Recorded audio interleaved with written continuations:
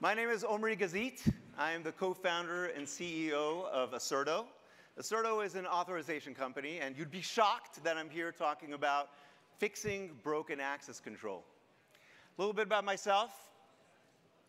I've been doing software for developers for well over 30 years now.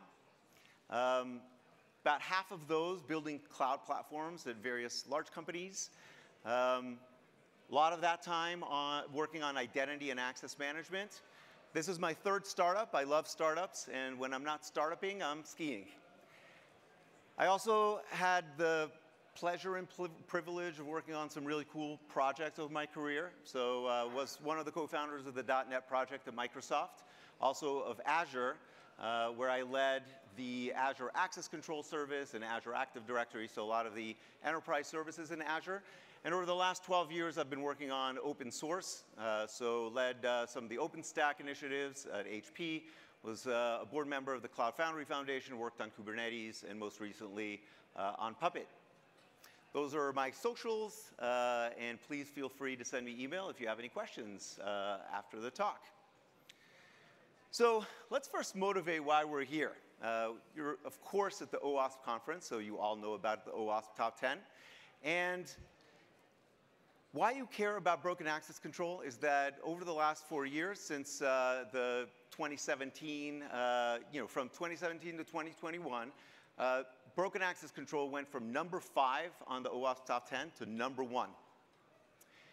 Exhibit B is a more recent survey, the one that came out in January of this year on API Security Top 10, has broken access control as the number 1, number 3, and number 5 vulnerabilities when it comes to application, actually API security. So this is actually a big deal. So we have BOLA, broken object level access control, BOPLA, broken object properties access control, and then BFLA, broken function level access. Those are 5 of the top 10. Now, if you ask the OWASP people, they'll tell you that 94% of the applications that they test exhibit some form of broken access control. So hopefully, I've rested my case. This is an important topic for us all to get focused on. So let's not actually stay theoretic. Let's get practical. Let's actually see what a broken access control vulnerability looks like. And I'm going to demonstrate through a to-do application. I picked this because this is simple and familiar and easy. This is a Rick and Morty themed to-do application. Anybody know Rick and Morty at all? Yeah, a few of you. Okay, I'm a little too old for this, but my kids tell me all about it, so I know a little bit. If I get it wrong, please don't make fun of me. So I'm going to log in as Rick here, and Rick is our admin. He's an evil genius. He has all sorts of tasks. For example, attend Omri's, oops, I should probably spell my name right, BOLA talk. He can gather mega seeds. I think that's a thing in Rick and Morty, and so on and so forth. Now, we can also log in as Morty. Morty is Rick's sidekick, and he is an editor in this application. So Morty is going to, make time crystals. And, oh, sorry. Interesting. Let me see what I can do about this.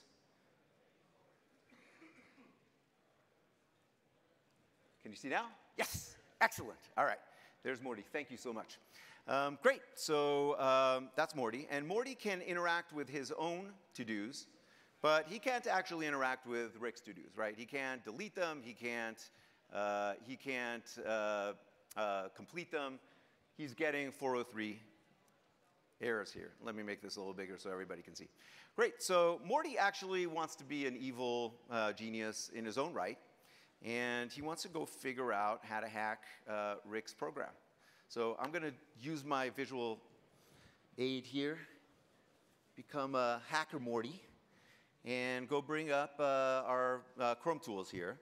And let's go see what happens when Morty tries to interact with Rick's to-dos. OK, he's getting a 403 over here. Interesting. We're going to go look at the payload. Actually, we're going to copy this as a curl. Awesome. Morty's going to go to his handy-dandy command terminal window. He's going to paste this, and he's getting access denied, not surprisingly. But he's going to go look at some of these, what is getting sent here over the wire. Let's try this again so that we can see the whole thing. OK, there's a curl. We have a to-dos API with what looks like an ID here, with an authorization header, with a bearer token. So this is a JWT. Great. But he sees that there's some data here. And in fact, there's an owner ID that gets passed as part of the payload in the body.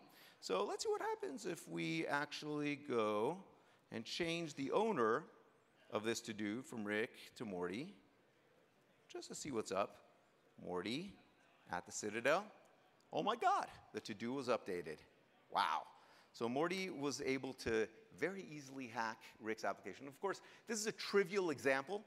I'm no longer Morty, the hacker. I'm going to leave my visual aid to the side now.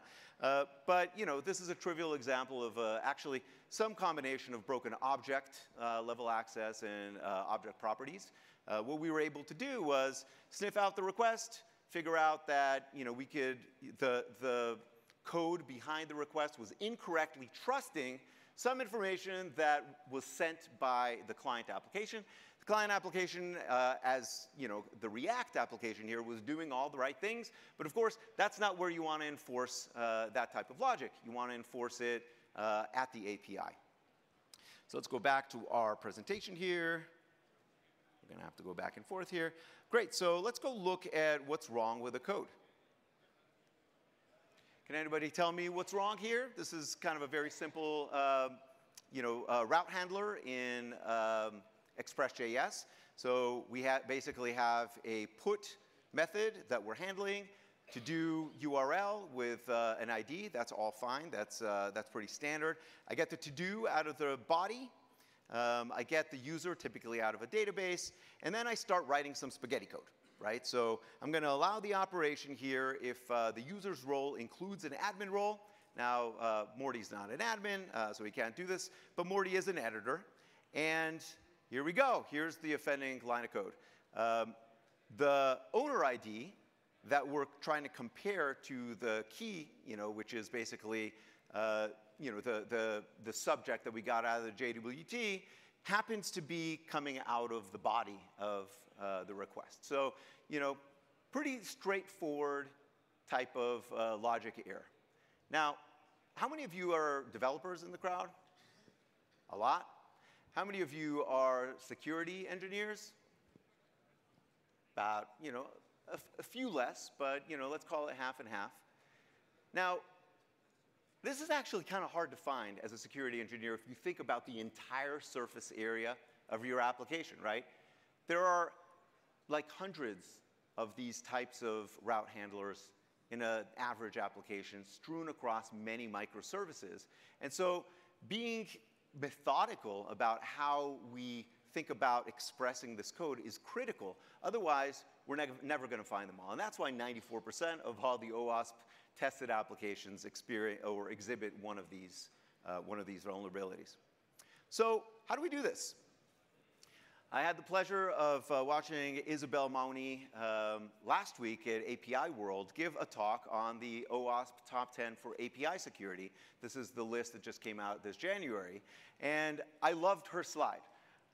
Addressing BOLA issues, I'll literally read this. The true fix is fine-grained authorization to resources in every controller layer. So a decision engine is required, preferably external to the code.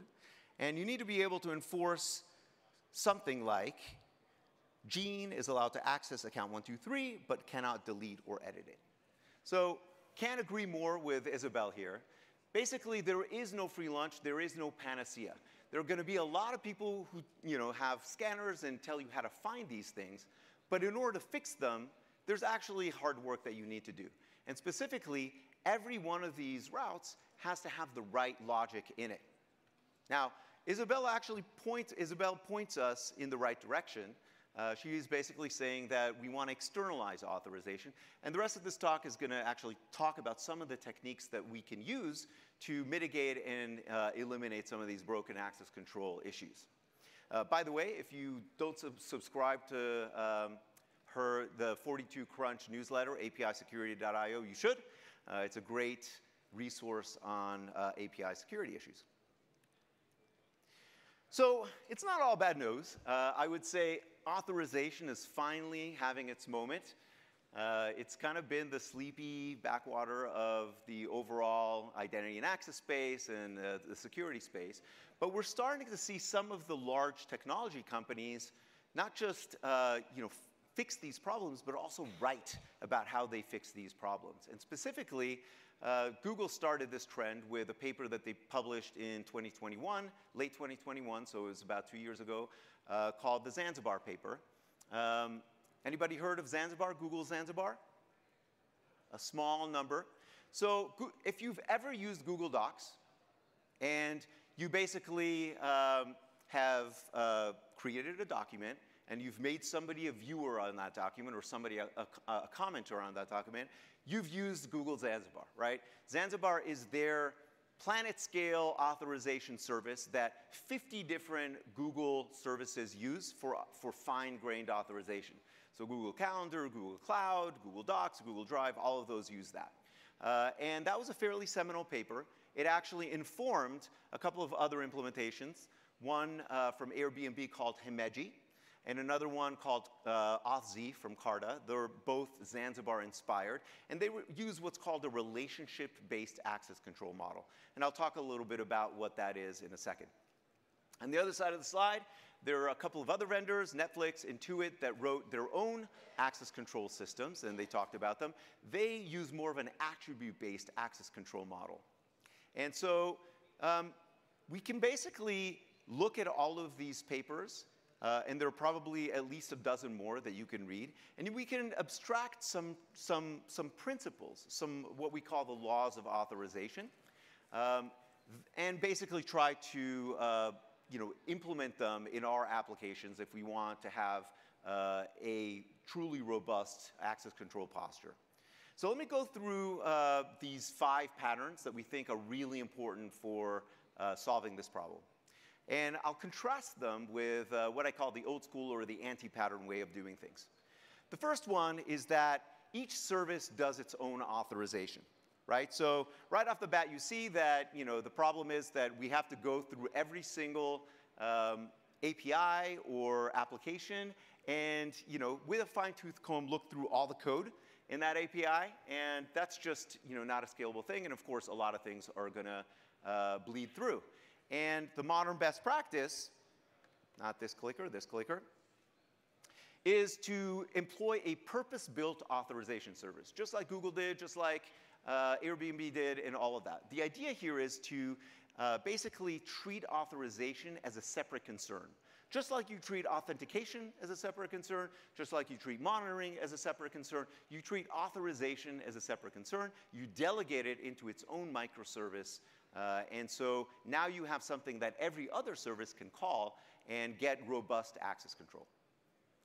The second anti-pattern is to bake coarse-grained roles into these applications. And in the logic, you saw that I had this admin role, I had this editor role, and that's actually kind of an anti-pattern these days. What you want is fine-grained access control. And why that's important is the principle of least privilege. This is one of the important elements of zero trust security. You want to be able to limit what a user can do to just the set of permissions that they need and no more than that. Because if you have a breached identity, you want the blast radius to be as small as possible. So gone are the days of these coarse-grained roles. You want to be able to employ fine-grained access. The third anti-pattern is, like we saw in the code, authorization, what we call spaghetti logic, right? A bunch of if and switch statements that basically encode in that application all of the different rules for authorization. And the modern best practice is to extract all that authorization logic out of the application, as Isabel said, and express it in its own domain-specific language, be able to express it as an authorization policy, and store and version it as code. Just like you do infrastructure code or application code, you want policy as well. What does that enable? It enables separation of concerns. The application developers can go focus on application logic, and then the security engineers can actually reason about the entire surface area of the authorization logic of the application. And that, of course, again, enables separation of duties. You can rev the application without having to rev the authorization, and vice versa. You can upgrade the authorization policy of the application without having to redeploy the application. And that gives you a ton of agility. The fourth anti-pattern is to treat OAuth scopes as permissions. Who knows what OAuth scopes are? OAuth 2 scopes? Plenty of you, great. So this is if you use something like Auth 0 and you start using their documentation, you'll easily go down the wrong path, right? They basically, all their samples say, well, in order to do authorization, all you need to do is to put scopes in the access token as part of the authentication process, and then in the application, just check that the JWT, the access token, has that scope, and everything is good. So that's great until it breaks down, right? Like if all you have is admins and regular users, that may actually work. But let's say you have the read document scope inside your access token. What does that mean? Read which document? All the documents? Probably not what you intended. Certainly not what Google Docs intends when you have read access to a document. Are you going to actually create a scope for every document that the user has access to at login time? How long is that going to take? Obviously, that's a completely inappropriate pattern. And it is based on this fallacy that authentication and authorization are the same thing. In fact, they're two different processes, right? Authentication is all about proving that you are who you say you are. Authorization about what you can do within the scope of the application. And so the best practice is to separate these things into two different architectural layers, right? So authentication, separate from authorization, and authorization is done in real time, as real-time access checks. So does this user have this permission on this resource at this time? And then lastly,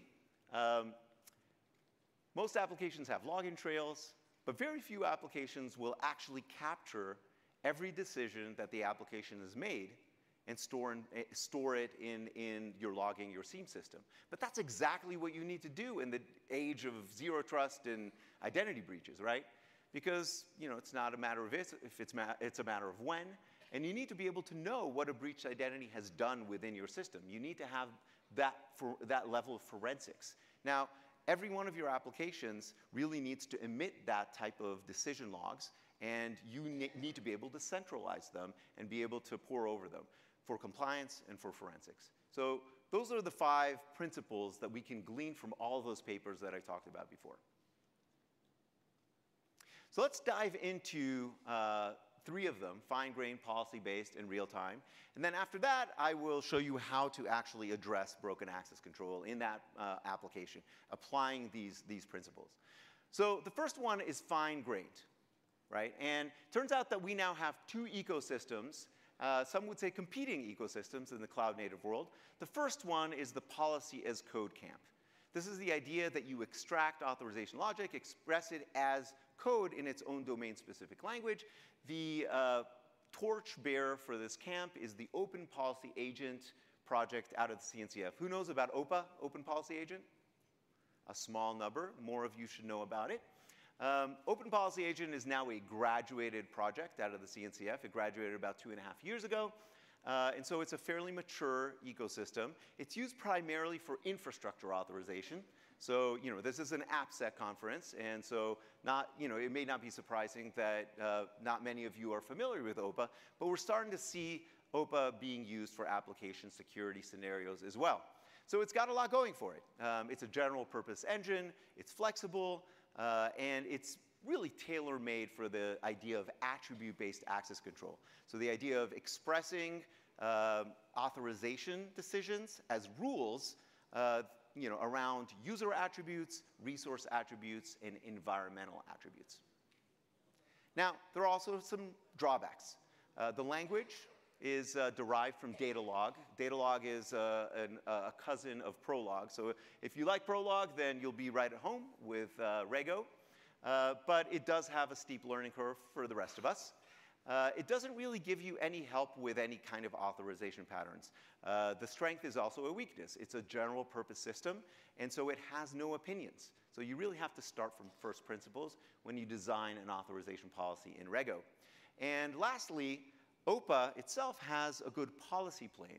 It has a good story for how you version policies and how new policies get distributed to an OPA engine. But it doesn't have a data plane. And if you think about authorization, it's a problem that involves both authorization policy and data, right? The data being attributes about users, relationships between users and objects. All of that data needs to be stored somewhere. OPA basically says, problem left to solve for the reader. So the other ecosystem is the Zanzibar ecosystem. I call this the policy is data ecosystem, and this focuses on a different access control model, the relationship-based access control model. So on the one hand, we have ABAC, attribute-based. On the other hand, we have relationship-based access control. Now, the pluses and minuses are almost flipped here. It is where OPA has no opinions. Zanzibar has plenty of opinions. It's a very opinionated model. And the idea is that you're modeling authorization rules as relationships between subjects and objects. Subjects are users. Objects can be anything like tenants or documents or lists or items or even to-dos, as we'll see later on in this example.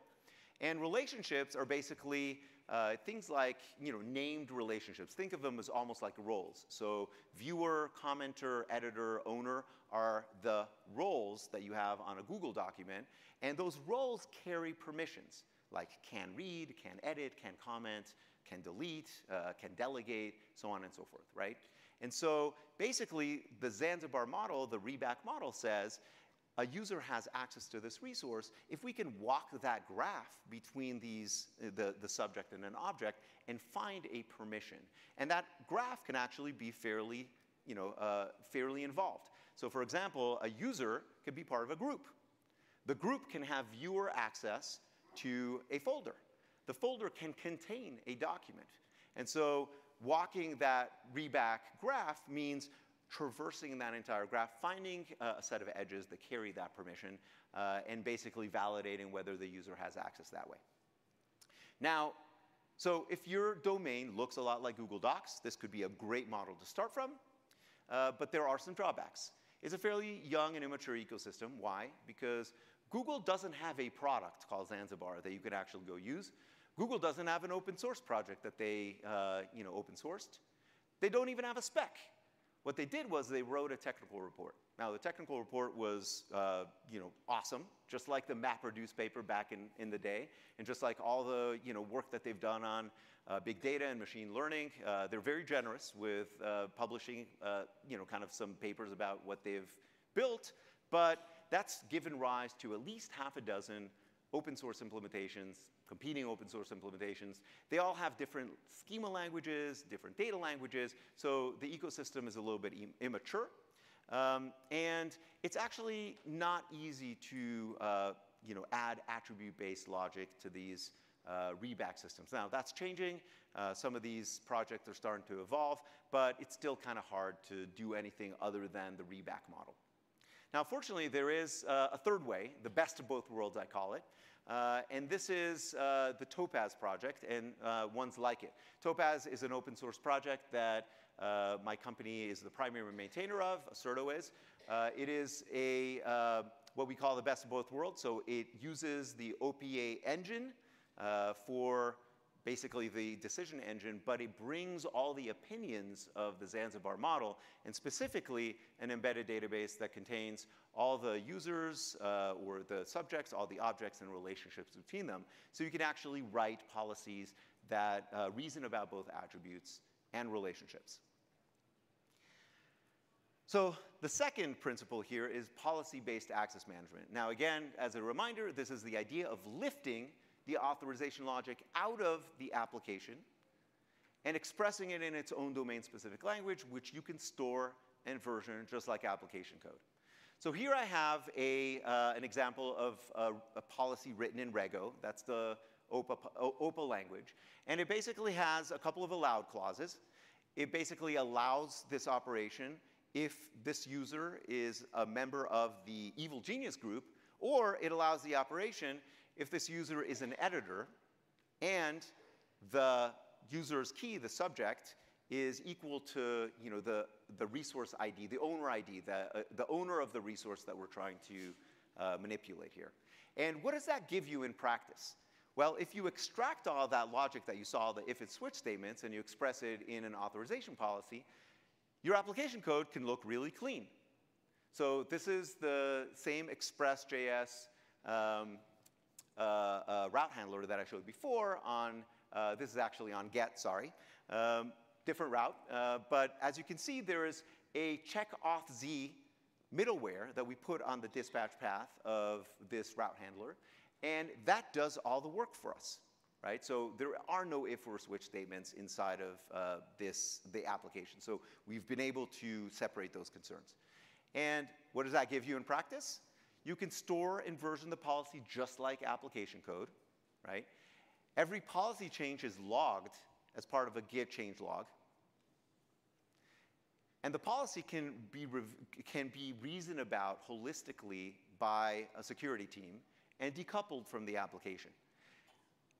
And lastly, we can actually treat this policy just like we do any other application artifact. These policies are extremely important, right? So you want to practice a secure software supply chain on these policies. You want to be able to build them, tag them, version them, sign them, just like you do any Docker container.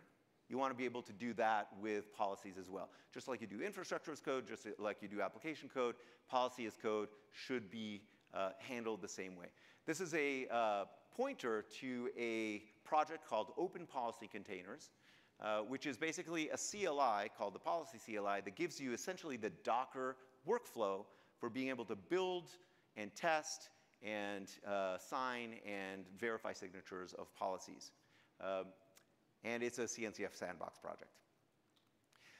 The last one is real-time access checks. And this is when I get into my rant about authorization being a distributed systems problem. What do I mean by that? I mean that authorization, if you think about it, has to be a local operation. Why is it that we don't have a service for authorization yet, the same way that we have for Twilio for sending text messages, or Stripe for sending payments, or even Auth0 for doing authentication? It's because authorization happens in the critical path of every application request. So that means you can't take a 100, 200 millisecond network round trip across the internet to some service. It means that you need to complete it in a small number of milliseconds. Otherwise, you're blowing through the request budget that you have here, right? So it has to be deployed right next to the application. And that's why so many people still have all this spaghetti logic inside of their applications, because it's kind of hard to find a better way. Now, so if you are actually extracting the authorization logic, you need that decision engine to live right next to your application, typically either deployed as another microservice in the same subnet or as a sidecar if you're using Kubernetes. But you want to be able to manage all of those artifacts that are used for authorization centrally. Otherwise, it's very hard to reason about everything, right? So for example, what about all this data? The source of truth for users and groups in your organization is typically an identity provider, whether it's Azure Active Directory or Okta or Google Workspace or whatever you're using. And so you want to have a control plane that mediates the, basically getting all of these users and groups and distributing them all the way to the distributed authorizers. Likewise, policy stored and versioned in a Git repository. You want to be able to build those, and then you want to be able to distribute those policy images all to the distributed authorizers. And lastly, we talked about how important decision logs are for compliance and forensics. You want to be able to gather all those decision logs from the edge authorizers and centralize them in your logging, your SIEM systems. Make sense? Great. So let's jump into actually fixing broken access control. So the first pattern I want to talk about is extracting all that authorization logic into middleware, right? So instead of basically expressing all this logic in the route handlers for every route, you'll want to actually have a single place in your application where you do all of that heavy lifting. And in fact, if you look at basically what we're doing here, there's it's a little hard to see, actually. Let me switch over to my app here. Basically, this is the app that we have running right now, literally running. It's running under Visual Studio Code. And the first thing that we're going to do is, instead of using this spaghetti logic in this route handler, we're going to, oh, sorry. Thank you so much.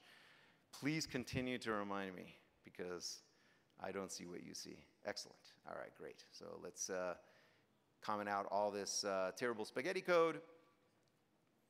The first thing that we actually do is we can literally, just make this into a route handler. Now, I'm not going to actually go run this code because it's a little boring. All we've done is literally move the code over and added this. Here, let me make this a little bigger. Hopefully people can see this. As I get the to-do, I'm actually going to get it out of the database based on the ID parameter that I get out of the request. So that essentially means that instead of looking at the owner ID that comes from the request, I'm actually getting it from the database. That essentially solves the problem for all the routes. And what I've done here is, instead of using this code, I'm going to essentially kind of delegate the authorization to a middleware. So that's a pattern that's very important to get started with. That's kind of probably step one in terms of how you get a hold of all these broken access control vulnerabilities. So I'm actually going to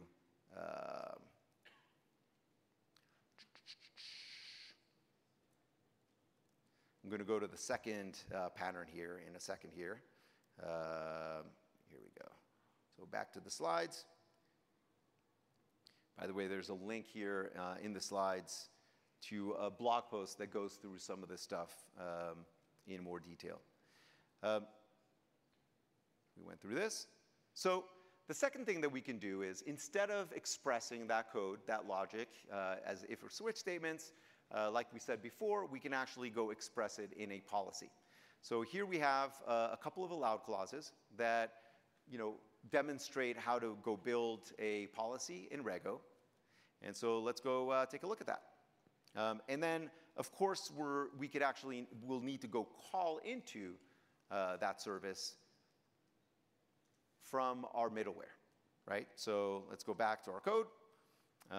And so here we have, sorry.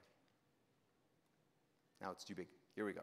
Here's the middleware checkauthz that we've re-implemented essentially as we're getting the to-do, and all we're doing is we're preparing the resource context for the authorizer.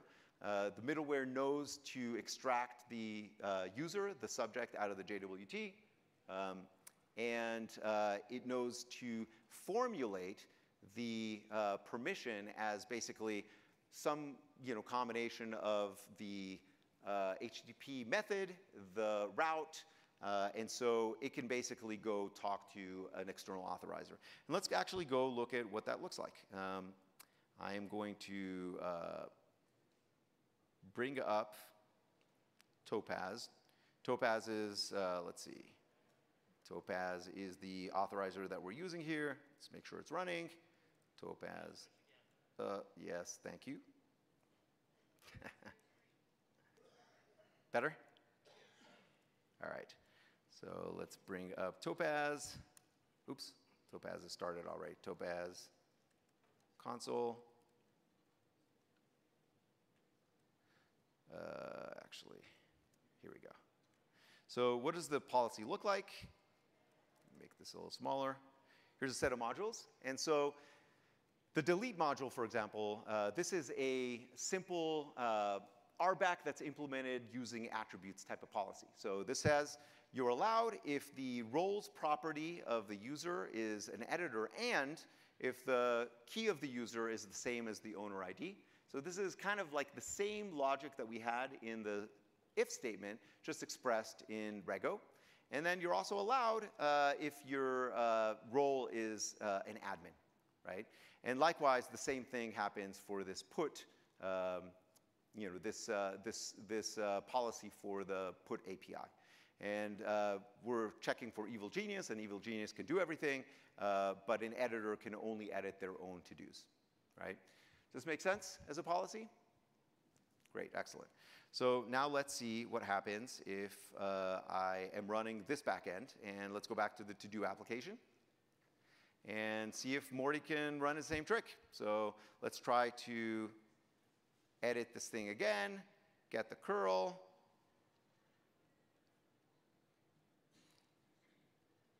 Here's the curl. Go back to our console, paste it. Now, of course, that's going to fail. But this time we're actually failing for a different reason. We get a response from the authorization engine, forbidden by policy to do app.put.todos.id. And in fact, if we want to go try to do the same trick that we did before, which is change the owner ID here from Rick to Morty, we get the same failure, right? So we plugged that particular access control hole. So far, so good? Great, excellent. So now let's say that we want to go change the policy. Right now we have an attribute-based policy, but our identity provider has support for users and groups, and a lot of organizations want to use groups as a mechanism for basically putting people into roles, right? This is an age-old pattern that started back in the LDAP days, Active Directory days. You had users were in groups, and the groups essentially conferred permissions or roles to their users. So that's a fairly easy thing to do without actually changing the application at all. I'm going to go, I have, by the way, a repo here that I've made available as part of this talk where you can basically do everything that I did. A word of caution, I'm using a pre-release version of Topaz, so this will all work next week when we actually release it. So this is a sneak preview.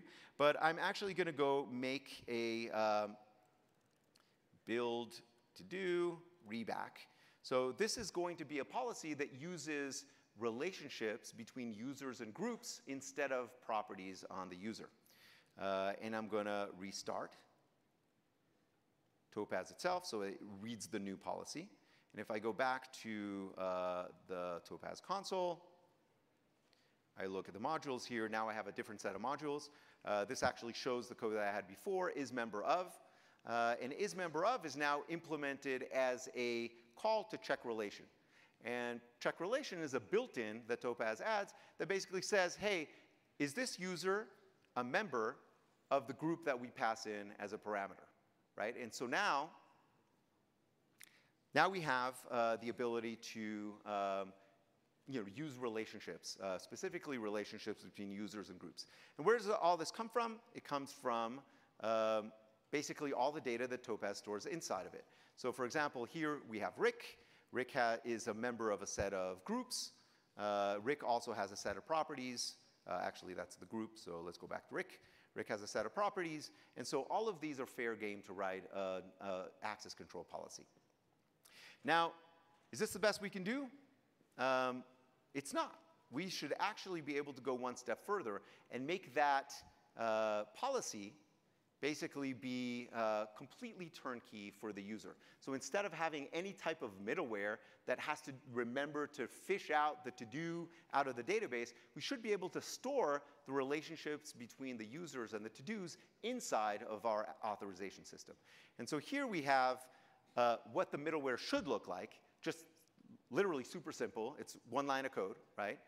We have a set of object types and relation types that we define as a model. And then we have another clause here, another allowed clause. And I think I have enough time to actually show you the demo of that. So let's go back to our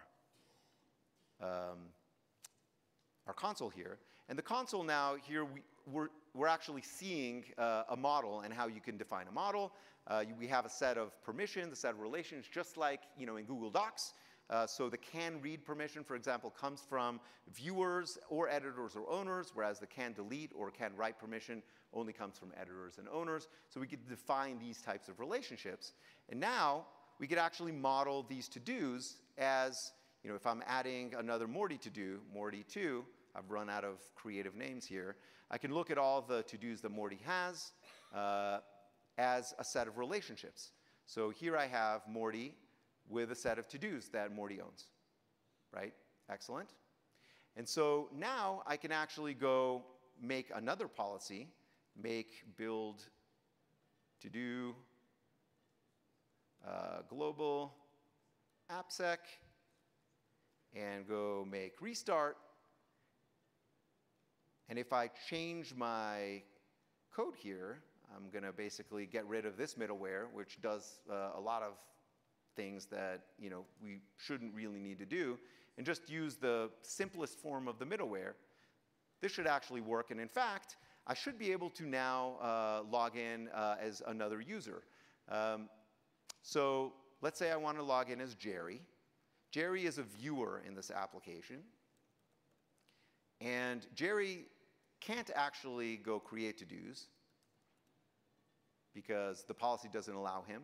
But the new policy that we created here actually allows somebody who's a creator to create their own to-dos. So I'm going to go back to Jerry here. Here's Jerry.